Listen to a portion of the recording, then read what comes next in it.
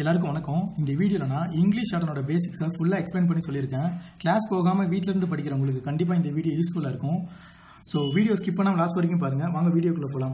First ஷார்ட்டனை கண்டுபிடிச்ச யாருன்னு பார்த்தீங்கன்னா ஐசக் பிட்மன் தான் கண்டுபிடிச்சிருக்காரு. அவர் எப்படி கண்டுபிடிச்சிருக்காருன்னா ஜியோமெட்ரிக்கல் ஃபார்மில் தான் கண்டுபிடிச்சிருக்காரு. ஜியோமெட்ரிக்கல் ஃபார்ம்னா பெருசாக எதுவும் இல்லை, இதுதான் அந்த ஜியோமெட்ரிக்கல் ஃபார்ம்ன்றது.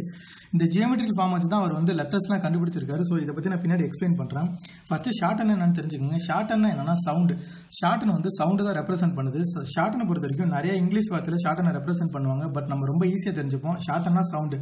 இப்போது எப்படின்னா ஒருத்தர் சொல்கிறத நம்ம லிசன் பண்ணி அதை ஷார்ட்டனில் எழுதி மறுபடியும் அவருக்கு இங்கிலீஷ்லையோ தமிழ்லையோ நம்ம டிரான்ஸ்லேட் பண்ணி எழுதி கொடுக்குறோம் அப்படின்னா அதுதான் ஷார்ட்டன். வேறு எதுவுமே பெருசாக யோசிக்காதீங்க. இங்கிலீஷில் எப்படி ஏபிசிடி இருக்கோ அதே மாதிரி ஷார்ட்டன்லேயே ஏபிசிடி இருக்குது. ஸோ இங்கிலீஷில் எப்படி ஒவ்வொரு லெட்டராக நீங்கள் சேர்த்து எழுதி ஒரு வார்த்தையை எழுதுறீங்களோ அதே மாதிரி தான் ஷார்ட்டன்லேயே எழுதணும். வாங்க அந்த ஷார்ட்டனோட ஏபிசிடி காட்டுறவங்களுக்கு எப்படி இருக்குன்ட்டு. இதுதான் அந்த ஷார்ட்டனோட ஏபிசிடி. இங்கே நான் இந்த மார்க்கரில் எழுதியிருக்கிறதுலாம் உங்களுக்கு ஸ்ட்ரோக் எப்படி இருக்குன்னு தெரியணுன்றதுக்காக எழுதியிருக்கேன். ஆக்சுவலாக இதுதான் பென்சில் எழுதியிருக்கிறது தான் நான் உண்மையாக எழுதியிருக்கிறது. இதை நான் தனித்தனியாக எக்ஸ்பிளைன் பண்ணுறேன். இதுதான் ஸ்ட்ரோக்கு, இது டைரக்ஷன், இது அந்த ஸ்ட்ரோக்கோட லெட்டரோட பேர் PDTJ. இது உச்சரிப்பு, எப்படி நீங்கள் உச்சரிக்கணும்னு சொல்லி இது எக்ஸாம்பிளுக்காக நான் எழுதியிருக்கேன். P ஆக்சுவலாக இதை நான் எக்ஸாம்பிள் முன்னாடி எழுதுனது. Pனா எப்படின்னா ஒரு கோடு இப்படி போட்டிங்கன்னா அது பேர் தான் P. Pக்கும் Bக்கும் வித்தியாசம் இருக்குது.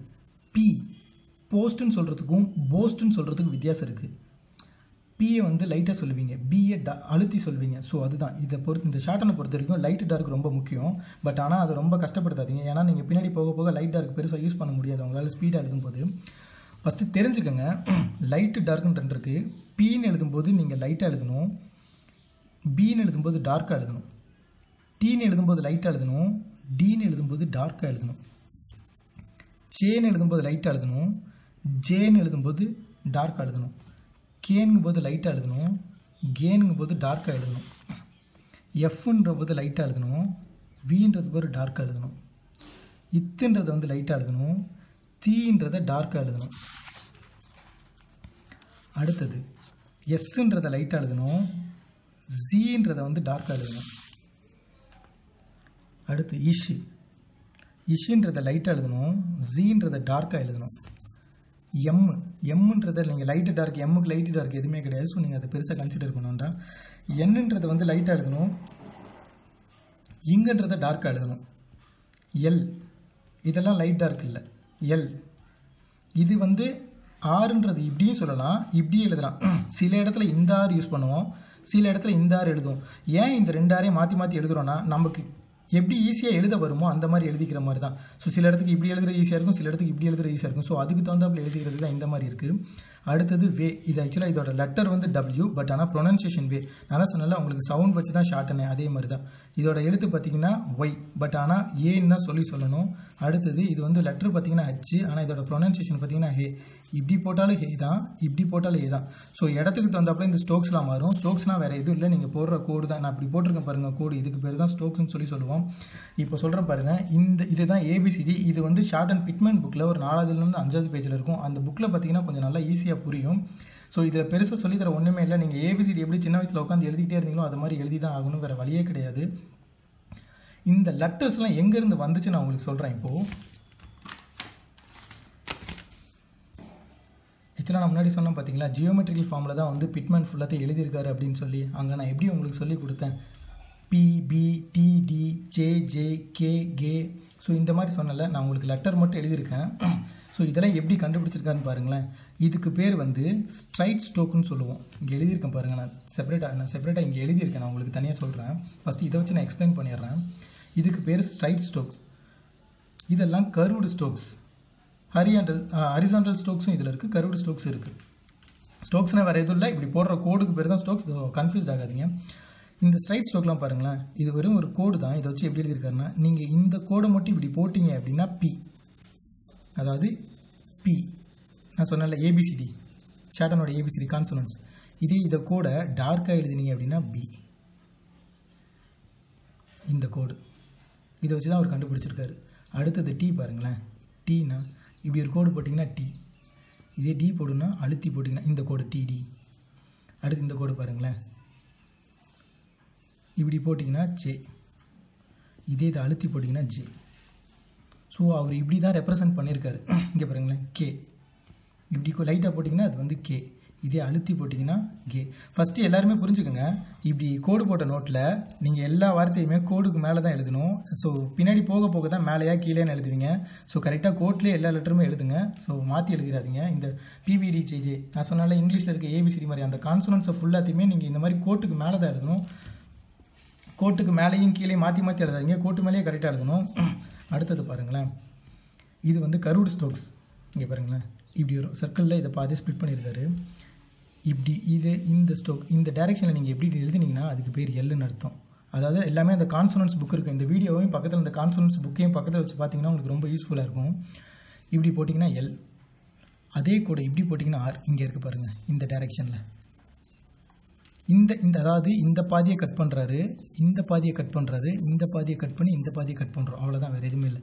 இப்போ இதே டைரெக்ஷனில் இப்படி போட்டோன்னு வச்சுங்களேன், எஃப்ஆ இப்படி போட்டால் வியா, இதே டைரெக்ஷனில் இப்படி எடுக்கிறேன் பாருங்களேன், இப்படி போட்டால் இஷா, இப்படி போட்டால் ஜியா, இந்த டைரெக்ஷன் லைட்டு டார்க், அவ்வளோதான். அடுத்து பாருங்களேன், இந்த இதில் பாருங்களேன், இதை ஃபஸ்ட்டு ஸ்பிட் பண்ணுறோம். அப்போது இப்படி போட்டால் இத்தா, அதாவது இந்த ஏரோ மார்க் இப்படி போடணும் நீங்கள், இத்தா. இதே அழுத்தி போட்டால் தியா, இந்த சைடு பாருங்கள், இந்த சைடு இப்படி போட்டால் இந்த பாதியை ஸ்ப்ளிட் பண்ணால் இஷா, ஜியா, அழுத்தி போட்டால் இந்த டைரெக்ஷன். அடுத்தது பாருங்கள், இப்படி போட்டால் எம்மா, இதை ஃபுல்லாக கட் பண்ணுறீங்க, இதை ஃபுல்லாக கட் பண்ணுறீங்க.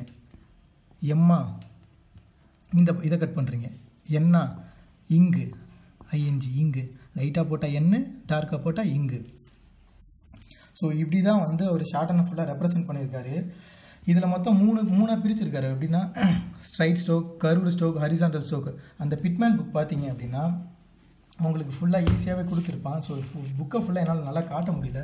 ஸோ அதனால தான் இங்கே பாருங்கள், இந்த புக்கில் பார்த்தீங்கன்னா இதெல்லாம் ஹரிசாண்டல் ஸ்ட்ரோக்ஸு, இதெல்லாம் ஹரிசாண்டல் ஸ்ட்ரோக்ஸு, இதெல்லாம் ஸ்ட்ரைட் ஸ்ட்ரோக்ஸு, இதெல்லாம் கர்வ்டு ஸ்ட்ரோக்னு சொல்லி செப்பரேட்டாக இண்டிவிஜுவலாக கொடுத்துருப்பான். ஸோ ஃபஸ்ட்டு நான் இந்த வீடியோவில் வந்து உங்களுக்கு ஃபுல்லாக எல்லாம் தெரிஞ்சுக்கணும் அப்படின்றதுக்காக தான் நான் ஃபுல்லாக எக்ஸ்பிளைன் பண்ணுறேன். பின்னாடி எக்ஸசைஸ் போகும்போது ரொம்ப ஷார்ட்டாக மட்டும் படிச்சுட்டு போவோம். ஏன்னா நம்ம எக்ஸாம் பாயிண்ட் ஆஃப் வியூ வந்து மட்டும் தான் இந்த வீடியோஸ் ஃபுல்லாக பார்க்கணும். ஃபஸ்ட்டு நீங்கள் தெரிஞ்சுக்கணும் இதெல்லாம் எப்படி இருக்குன்னு சொல்லி. நான் இந்த புக்கில் இருக்கிறது தான் அந்த ஷீட்டில் எழுதி வச்சிருக்கேன். ஸோ கன்ஃபியூஸ் ஆகாதீங்க, அது புரியல அப்படின்னு சொல்லி. நீங்கள் இந்த புக் வச்சுருந்தீங்க அப்படின்னா நான் சொல்லும்போது இந்த புக்கை பக்கத்தில் வச்சு பார்த்தீங்கன்னா உங்களுக்கு நல்லாவே அந்த ஸ்ட்ரோக்ஸ்லாம் எப்படி போட்டிருக்காங்கன்னு தெரியும். இதில் பார்த்தீங்கன்னா மொத்தம் 3 இருக்குது. இதில் straight stroke, curved stroke, horizontal ஸ்ட்ரோக்குன்னு இருக்குது. இதில் மொத்தம் 8 ஸ்ட்ரோக் இருக்கும், இதில் ஒரு 8 ஸ்ட்ரோக் இருக்கும், இதில் ஒரு 3 ஸ்ட்ரோக்ஸ் இருக்கும். இங்கே பாருங்கண்ணா, ஸ்ட்ரைட் ஸ்ட்ரோக்ஸ்னால் வேறு எதுவும் இல்லை, இந்த பார்ட் இருக்குல்ல, இந்த பார்ட்டில் இருக்கிறதுலாம் ஸ்ட்ரைட் ஸ்ட்ரோக்ஸ். பி இப்படி பி பிரிக்கிறீங்களா, ஸ்ட்ரைட்டாக தானே போகுது, இங்கிட்டு வளையுதா, எதுவுமே இல்லை, நேர்கோடாக தானே போடுறீங்க. நேர்கோடாக போடுற எல்லா கோடுமே வந்து ஸ்ட்ரைட் ஸ்ட்ரோக்ஸ். ஸ்ட்ரோக்ஸ்னால் ஒன்றும் இல்லை, இப்படி போடுற கோடுங்க தான். அடுத்தது கர்வ்டு ஸ்ட்ரோக்ஸ். கர்வ்டு ஸ்ட்ரோக்ஸ்னால் இதில் இருக்குது பாருங்கள், இந்த இதில் இப்படி போடுறீங்களா, இப்படி போடுறீங்களா, எஃப்னா இப்படி போடுறீங்களா, வினா இப்படி போடுறீங்களா, இத்தனை இப்படி போடுறீங்களா, இதெல்லாம் வளைஞ்சு தானே வருது, கர்வ்டாக ஒரு ஸ்லோப் மாதிரி தானே வருது. ஸோ இதெல்லாம் கர்வ்டு ஸ்ட்ரோக்ஸ். எல்லாமே வளைஞ்சு விழுந்தா இருக்கும், நேராக கூட இருக்காது. ஹரிசாண்டல் ஸ்ட்ரோக்ஸ் பாருங்கள், ஹரிசாண்டலாக இருக்கா, எம் இங்கே இருக்கா, இந்த எம் இங்கே இருக்குது பாருங்கள், என் ஹரிசாண்டல் இதுதான் ஹரிசாண்டல் ஸ்ட்ரோக்ஸ். பேலன்ஸ் இருக்காது, எல்லாமே நார்மல் ஸ்ட்ரோக்ஸ் தான். நீங்கள் அதில் எதுவுமே கன்ஃபியூஸ்ட் ஆகிறது வேறு எதுவுமே கிடையாது. ஆர், ரே, வே, இந்த ஆறுன்றது ஹரிசாண்டல் ஸ்ட்ரோக் தான், சாரி ஸ்ட்ரைட் ஸ்ட்ரோக் தான் இந்த ஆறுன்றதும். இந்த வே, ஏ, ஹே இதெல்லாம் நார்மல் தான். ஸோ பெருசாக கன்ஃபியூஸ் ஆகிறதுக்கு ஒன்றுமே இல்லை. இந்த 3ஐயும் கரெக்டாக புரிஞ்சுக்கிட்டிங்கனாலே ஸ்ட்ரோக்ஸ் போதும். பட் ஆனால் இது நீங்கள் நல்லா மக்கப் பண்ணணுமான்னு கேட்டால் தயவுசெய்து எதையுமே மக்கப் பண்ணாதீங்க. சும்மா ஜஸ்ட் தெரிஞ்சுக்கோங்க. நான் தெரிஞ்சுக்கிறதுக்காக மட்டும்தான் இதெல்லாம் நான் உங்களுக்கு சொல்லித்தரேன். நீங்கள் நல்லா மக்கப் பண்ண வேண்டிய ஒன்று இந்த பிட்மேன் புக்கில் இருக்க இந்த ஒரு ஷீட்டு மட்டும்தான். இந்த ஒரு ஷீட்டில் யார் நல்லா மக்கப் பண்ணியிருக்காங்களோ, தட் மீன்ஸ் மக்கப் பண்ணி ரிட்டனில் நல்லா எழுதுகிறாங்களோ அவங்களால கண்டிப்பாக ஷார்ட் அண்ட் சூப்பராக எழுத முடியும். ஒரே அட்டெம்ப்டில் எக்ஸாம்ஸ் பாஸ் பண்ண முடியும். நீங்கள் என்ன பண்ணணும்னா டெய்லி இந்த டேபிள் ஆஃப் கான்ஸ்டன்ட்ஸை டெய்லி உட்காந்து பீன்னு ஒன்று எழுதி இப்போ எப்படின்னா நீங்கள் இது ஒரு ஃபுல் ஷீட் இருக்குது அப்படின்னா ஆக்சுவலாக கோடு போட்ட நோட்டில் தான் நீங்கள் முதல்ல எழுதணும். பீன்னு ஒரு வார்த்தை எழுதிக்கங்க. இப்போயும் சொல்கிறேன், இந்த எழுதுறது நீங்கள் இதெல்லாம் உட்காந்து டெய்லியும் உட்காந்து பேஜாக எழுதுறதுக்கு காரணம் இப்படி நான் கை போடுறேன் அப்படின்னா இருங்களேன், நான் இப்படி எழுதுறேன் அப்படின்னா ஷேக் ஆகாமல் வரணும், கரெக்டாக வரணும் அப்படின்றதுக்காக மட்டும்தான் நம்ம இதெல்லாம் ப்ராக்டிஸ் பண்ணுறோம். இருங்களேன், இப்போ நீங்கள் டெய்லி இப்போ பீன்னு ஒரு நோட்டோட ஸ்டார்டிங்கில் பீன்னு எழுதி பி இப்படி இதே மாதிரி நீங்கள் எழுதிக்கிட்டே வரணும். ஸோ நான் சும்மா உங்களுக்காக எழுதி காட்டுறேன். ஸோ நீங்கள் கரெக்டாக கொஞ்சம் பொறுமையாக ஏதாவது இப்படி கோடு போட்ட நோட்டில் இப்படி பீன்னு எழுதி பி இப்படி ஒரு பெருசாக வேண்டாம், 3 லைன் மட்டும் எழுதுங்க. அடுத்தது பி போட்டுக்கணும். பி போட்டு அடுத்த லைன் போட்டு B B B B B. Light dark உங்களால் முடிஞ்சால் கொடுங்க. அப்படி முடியல அப்படின்ற பட்சத்துக்கு அது ஒன்றும் பெருசாக நீங்கள் ஒன்றும் ஸ்ட்ரெஸ் பண்ண தேவையில்லை. அதனால் ஸோ எழுத வரலன்னு சொல்லி தயவுசெய்து கவலைப்படாதீங்க. அது பின்னாடி போக போக ரொம்ப ஈஸியாக வரும். பட் ஆனால் நீங்கள் என்ன பண்ணுங்கன்னா ஃபஸ்ட்டு ஒரு 3 நாளைக்கு இதை மட்டும் ப்ராக்டிஸ் பண்ணுங்கள். வேறு எதுவுமே இதெல்லாம் நீங்கள் பெருசாக ப்ரொனன்சியேஷன் பண்ணிலாம் பார்க்க வேண்டாம். இதெல்லாம் நிறையா சொல்லுவாங்க, அதெல்லாம் எதுவும் ப்ரொனன்சியேஷன்லாம் பண்ண வேண்டாம். நமக்கு தேவை எக்ஸாம் பாயிண்ட் ஆஃப் வியூலேருந்து பாஸ் பண்ணணும், எக்ஸாம் பாஸ் பண்ணணும், அவ்வளோ மட்டும்தான். அப்படின்ற பட்சத்தில் பி போட்டுக்குங்க. பி, பினா பி, டீனா டி, டீனா டி.